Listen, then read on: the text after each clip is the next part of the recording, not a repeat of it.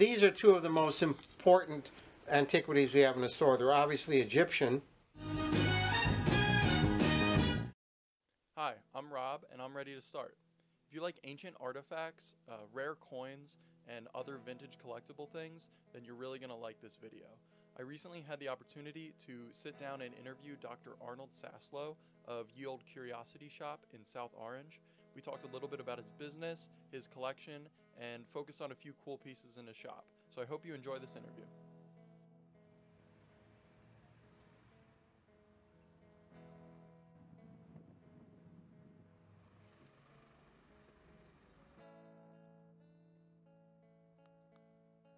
I'm Dr. Arnold Saslow.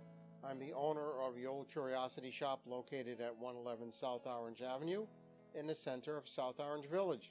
We are the largest store in the state of New Jersey that sells the things you normally see in the Metropolitan Museum of Art.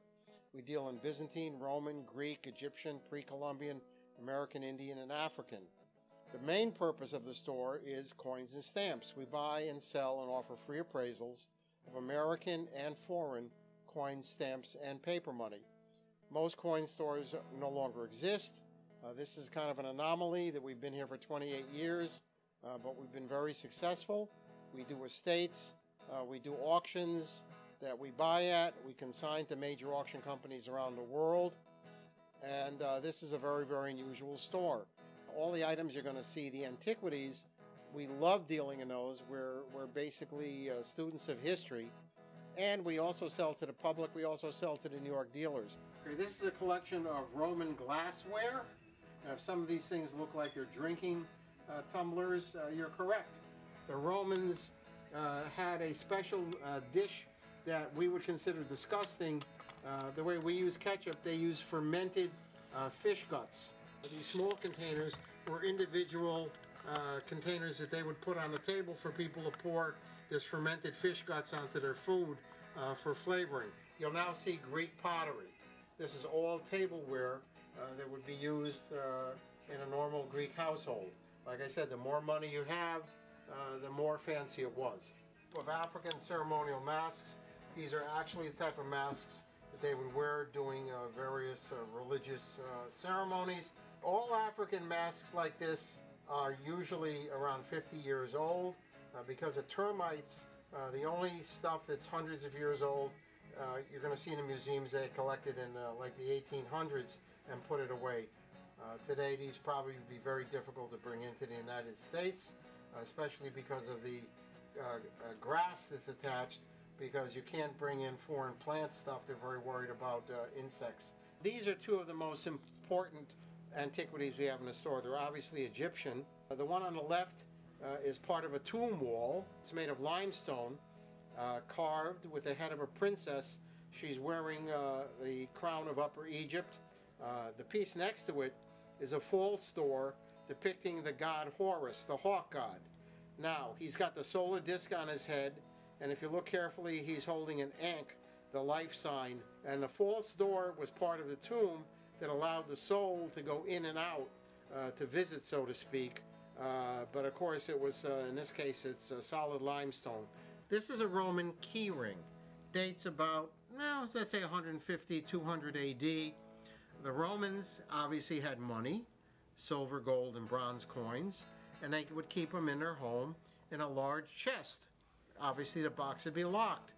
This ring would unlock the box. It's an actual key ring. Everybody's always fascinated about this Egyptian Sphinx that we have sitting here. It's made of fiberglass. This is actually a prop from the movie Cleopatra starring Elizabeth Taylor. This pillar that you see is also from the movie Cleopatra.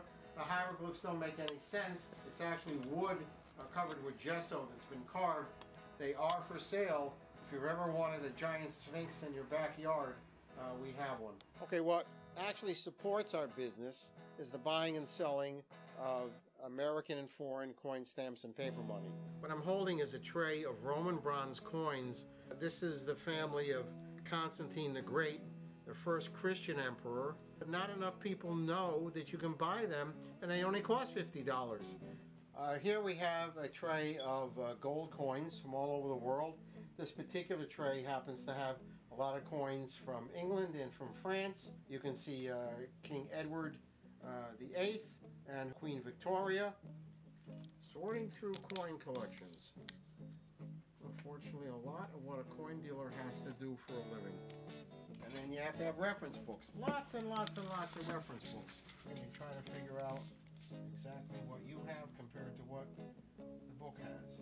You know, you can't just say, I'm going to pick the good stuff and you get to take the junk home. That doesn't work. We are the largest autograph dealer in the state of New Jersey that actually has a store.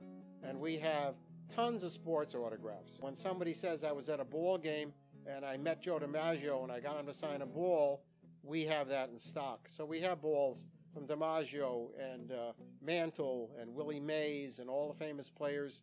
We have presidents, we have astronauts, we have leaders of states from all over the world. We have a very, very large inventory of autograph material. My background is, first of all, I was going to be from the age of 10 a veterinarian until I found out I was too small for large animals and probably would shoot the people that had dogs named Fluffy. So I switched over to bacteriology and virology, graduated from the University of Connecticut. Then I went to Yale Medical School as an infectious disease epidemiologist. Then I was on the faculty of the University of Pittsburgh School of Medicine and Public Health. And then I transferred to the University of Pennsylvania School of Medicine, where I ran for 4 years a program evaluating the vaccine for pneumonia called Pneumovax. I thought I was just going to take a 1-year sabbatical and take my former wife and kids to London for a year. Well, once I got to London, after a few months, I hooked up with a major dealer from Beverly Hills, one of the largest dealers in the United States, named Ira Goldberg. At that point, he and his family owned a company called Superior Stamp and Coins. Ira said, hey, you're in London for a year. Why not start acting as my agent? And after 1 year, they said, you know, we both made so much money. How about staying 2 years? So I said, okay, 2 years.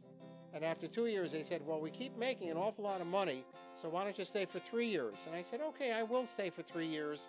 And at that point, my former wife said, what are we going to do with the kids? So I sent my wife to New Jersey on a fact-finding trip, and I said, well, we have to be someplace that's near an airport.